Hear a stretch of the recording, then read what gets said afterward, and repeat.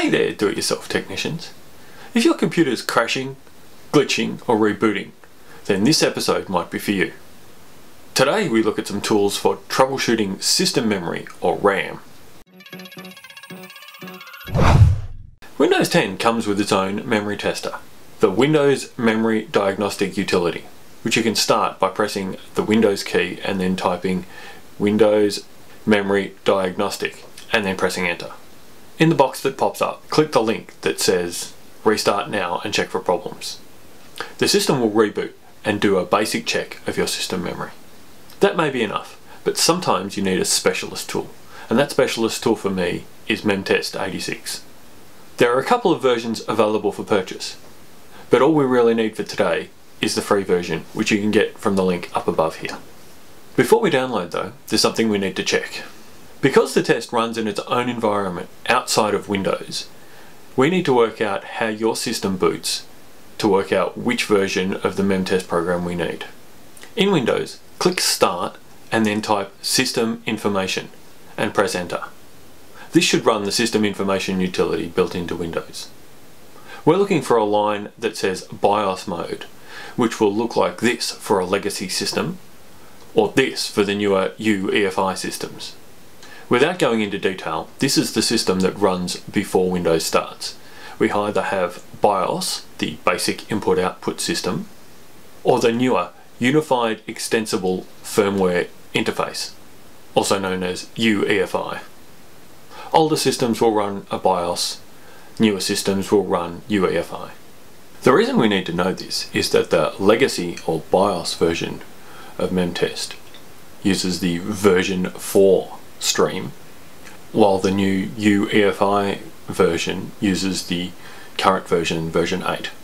As you can see here, the current version, which is version 8.2 at the date of this recording, will be used for EFI machines, and you can download that by clicking the green button up the top of the screen here. For legacy versions, you'll have to come down a bit further, and you can download different options for burning onto a CD, booting from a USB stick, or even booting from a floppy drive. So pick the version that's right for your machine and download it. Once you've downloaded, you'll need to open the zip archive and extract all of the files to get to the installer. Once you've extracted the files, you'll need to run the image usb.exe, assuming you're using the USB version, which is all that's available for the UEFI version. I won't cover the CD and floppy versions here for the legacy one, but the legacy USB version is exactly the same. So run the executable. You'll need to plug in a USB drive of at least probably 1 GB will be enough, which is tiny, so just about any old USB drive will do. But be warned, it will completely wipe the contents of this drive, so choose carefully. If the USB drive wasn't in when you started the program, you may need to click the refresh disks button over on the right. Then tick the drive you want and click the write button. First you need to confirm that yes, you do want to write it to this USB, then a confirmation that this USB will be completely wiped, and then it will write the USB, which will only take a minute or two usually. Then we can just click OK.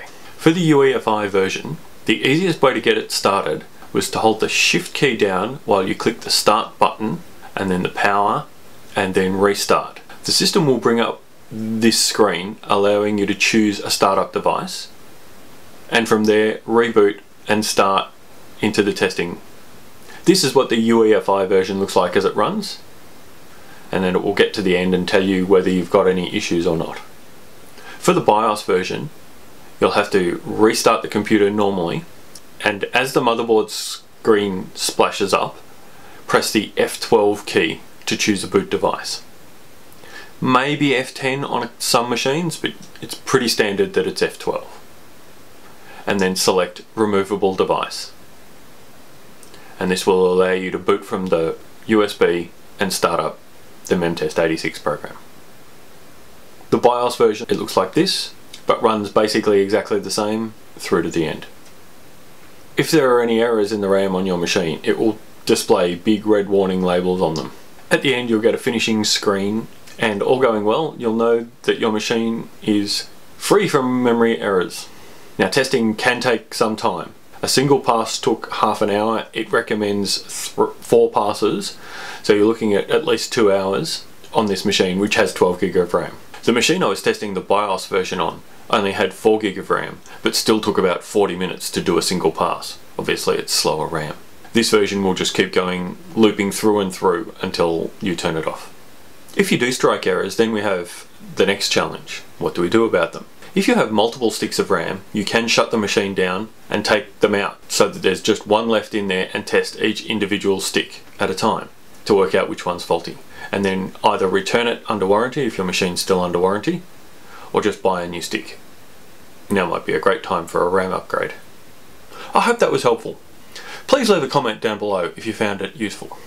I'd also love you to hit that like button. And if you haven't already, hit the subscribe button that's down here. If you'd like some more tech news every week, there's a button up here that you can subscribe to our mailing list. Or there's some videos here and here that you might not have seen before. The Tech Doctor's here to help you navigate the technology maze and become your own technician. Thank you so much for watching. Have a great day.